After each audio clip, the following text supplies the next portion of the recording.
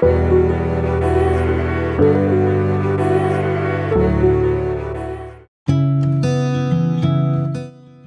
this is Michele Knight. This is the astrological update for Scorpio for the week starting the 16th of January 2017. Wow, you've been through a lot last week, but you had magic, and you hopefully one of the lessons for you to learn was that you are all, well, not all, well, you're all powerful, but don't let that go to your head, but you are, able to overcome everything, and to hopefully you've got an awareness of quite how strong and magnificent you are. This week has a couple of restrictions, but no doubt they're good for us.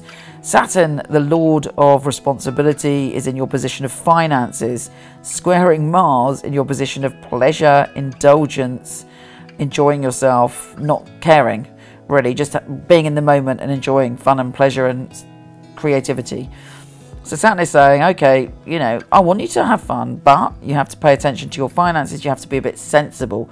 And when you've grounded yourself and you've laid the foundations, then you can party like a wildebeest. It does not matter, experience the pleasure that Mars is giving you, but be practical.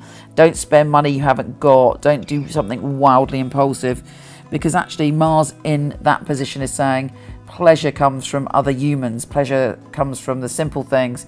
Pleasure comes from your creativity and joy and making love and all those kind of things. Now the Sun is shifting signs and making you feel very much like you want to be in your home. You want to be around your family. You want to coochie up and cuddle up and get in for the next few weeks. And also you may be able to transform your home in some way. You want to feel good about your home and the people around you, but you have an uplifting energy for people in your family. So maybe there's someone in your family that needs that upbeat vibe, and you're able to deliver. Also on the 20th, we have Pluto, your ruler, in your position of communication, sextiling Venus, the planet of love, in your flirty creative space.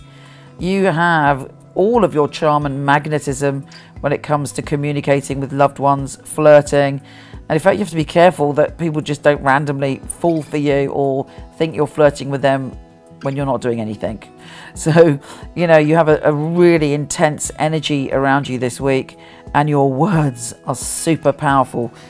Anyway, it all looks very exciting. Have a wonderful week. Love yourself. Take care, and I'll speak to you soon.